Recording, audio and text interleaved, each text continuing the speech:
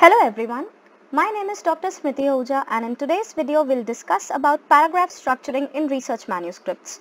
Let's first understand what actually is a paragraph. Well, it's a self-enclosed unit of any write-up or a group of sentences expressing one idea at a time. All the sentences are bound by an overriding unity. That means all the sentences in that paragraph express one common idea or opinion or topic at one time. A new idea will be expressed in another new paragraph. Now let's see what are the elements of a paragraph. It has three elements: topic sentence, supporting details, and conclusion or concluding sentence. Topic sentence introduces the idea of the paragraph or the topic of the paragraph for the first time. It is always located in the first paragraph.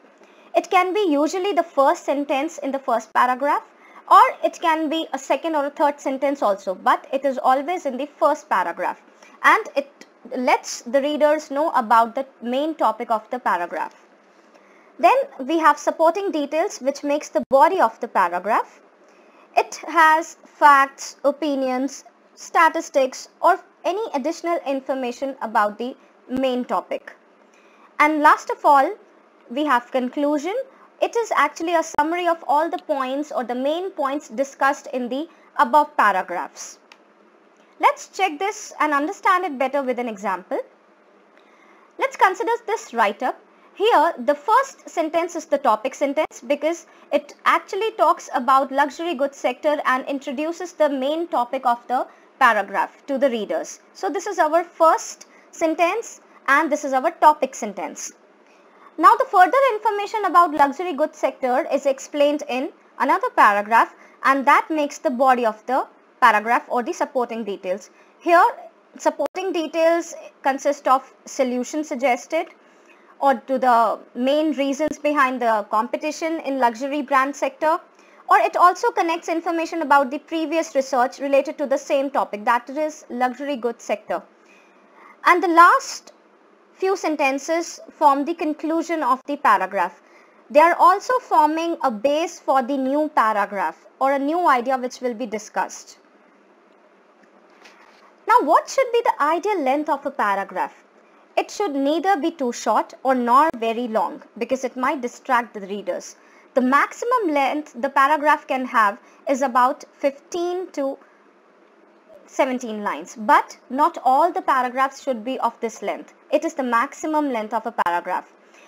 Other paragraphs can be shorter, as much as 8 to 12 lines or 4 to 6 lines. So basically a research manuscript should have a blend of long and short paragraphs.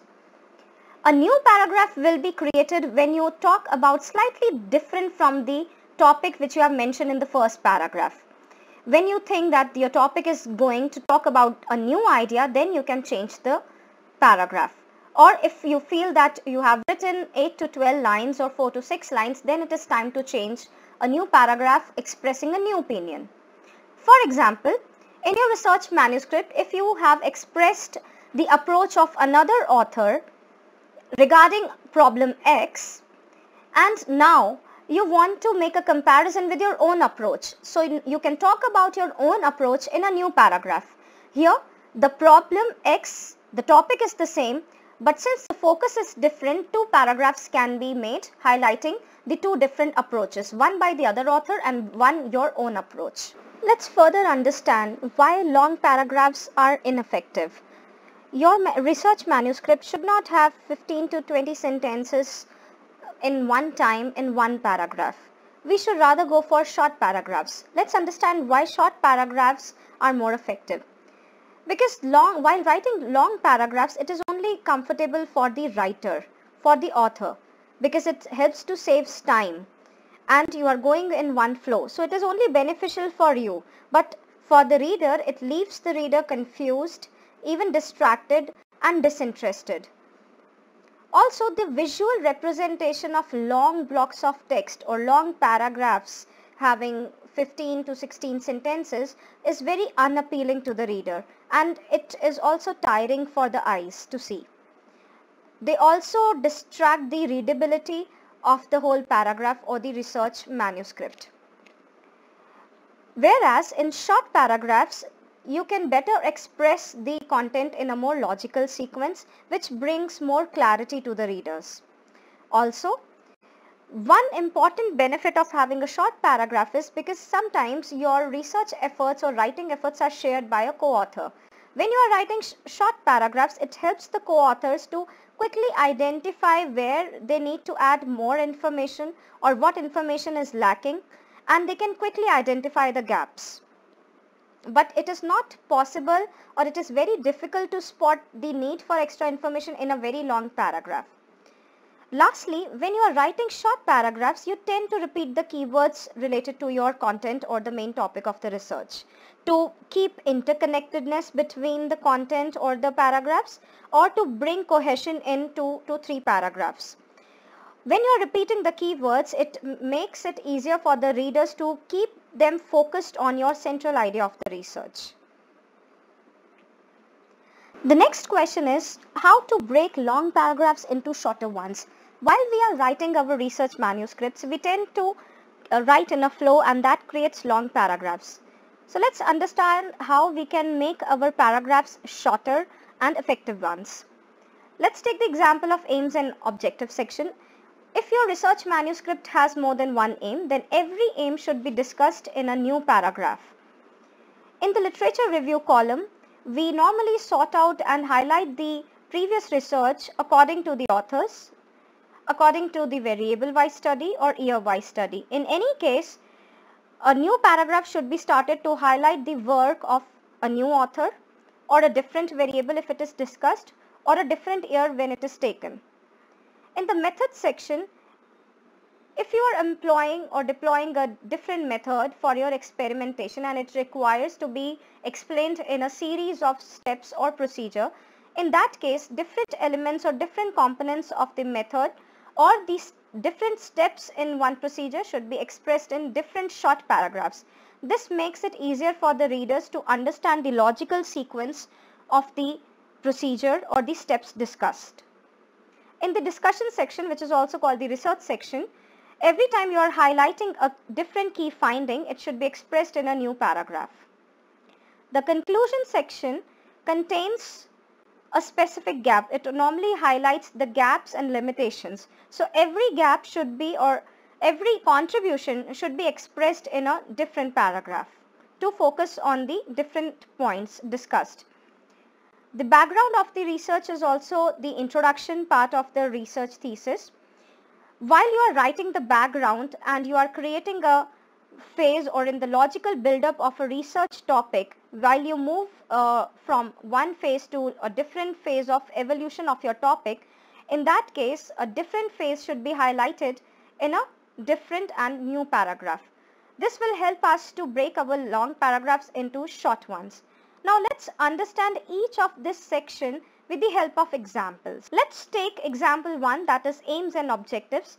We'll understand how to break long paragraphs into short ones in aims and objectives section through an example. Consider this paragraph for aims and objectives. Now rather than writing all the aims in one paragraph, the new paragraphs can be made according to the number of aims discussed in the section. So clearly the first aim can be spotted in the first sentence. So we can number it. Now rather than writing secondly in words, we can convert it into number, and we can start this second aim in second paragraph like this. Now there is a third aim that can be spotted here. So this can become our third point like this.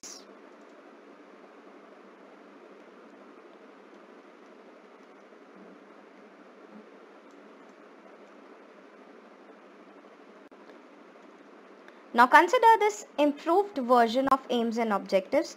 It gives the readers clarity about the aims, and it lets the readers quickly identify the 3 different aims inherent in the research. Further, let's understand how we can convert long paragraphs into short paragraphs in the review of literature section in our research manuscript. We'll show this with an example. This is the extract of review of literature based on the studies by various authors. So in this case, different paragraphs can be made according to the author-wise study. So clearly the first author is this, and it can be our first paragraph. The second author can be spotted here. So here we can break the paragraph and start with a new paragraph with the new author study.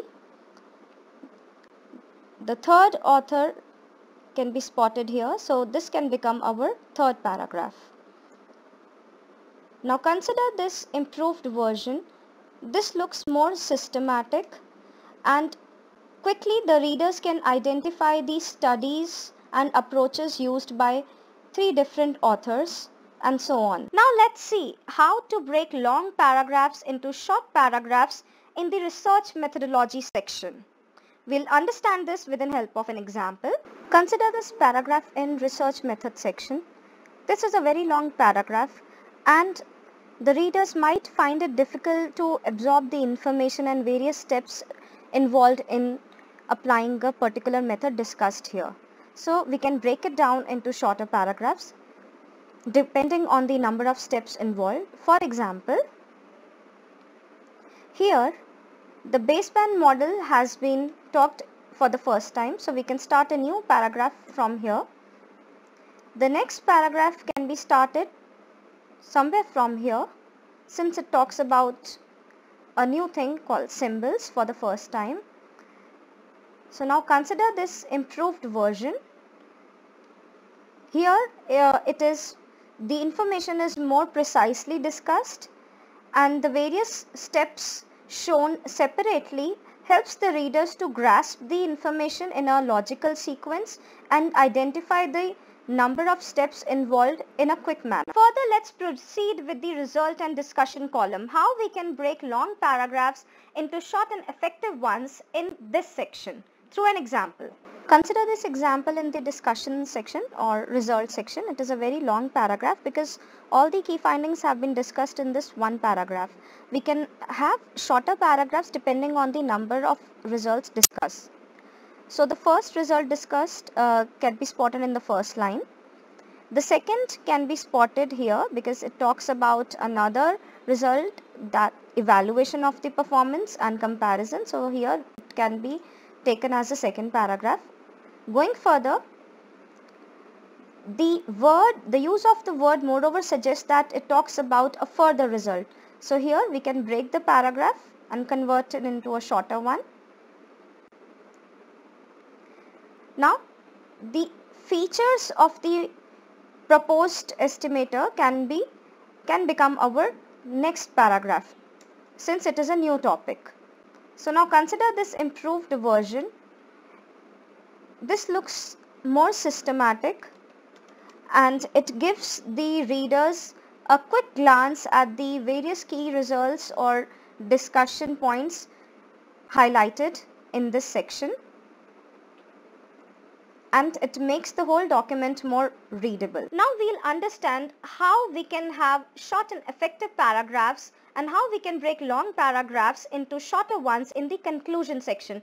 We'll understand with the help of an example. This is the extract of conclusion section in a research manuscript, which talks about research gaps in the content. So instead of having this long paragraph, we can try to find where we can break this long paragraph into a shorter one, depending on the number of research gaps discussed. So the first couple of sentences denote the first research gap. The words "another important issue" clearly denote that there is a second research gap. So here we can begin our next paragraph. Likewise, for every research gap discussed, we can try to make a new paragraph. So this is the improved version, which emphasizes each research gap in a more systematic way, and it makes the whole content readable for the researchers or other authors or publication houses. Lastly, let's understand how we can have shorter paragraphs instead of long paragraphs in the background of the research section, which is also sometimes called the introduction section. So consider this long paragraph in the introduction section, which is the background of the research on the topic work-life balancing nursing industry. So instead of having this long paragraph and explaining everything in one paragraph, it can be broken down into a number of short paragraphs. So the first few lines of this paragraph have a logical build-up of the topic work-life balance and why it is necessary. But as we move further, from this sentence, it traces the evolution of the topic from few years back. So this can become our next paragraph. Going further, these few sentences talk about the relevance of work-life balance in the current context. So this can become our third paragraph. Now consider this improved version with shorter number of paragraphs. This looks more systematic and it gives a clear idea to the readers or the other researchers about the logical build-up or the logical phases of evolution of the topic in hand more clearly. I hope you find today's content valuable. For any information or assistance on proofreading services, please contact me, Dr. Smriti Ahuja, at the email ID mentioned here. For further updates on research content and insightful content, please like, share and subscribe to the YouTube channel Learning with Chandan. Please share your valuable feedback and post your comments on our channel Learning with Chandan. Thank you.